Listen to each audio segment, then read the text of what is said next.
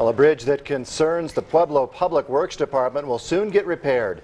The East 8th Street Bridge, and that one is over Fountain Creek, is one of the bridges that connects Pueblo's east side to downtown. CDOT's giving $280,000 to fix the bridge. Even though the bridge is not a major safety concern, the department director says the money will go towards some much-needed repairs. Pieces are breaking off, not on all of the columns, only on part of the columns on the bridge. Construction will start on that bridge in November.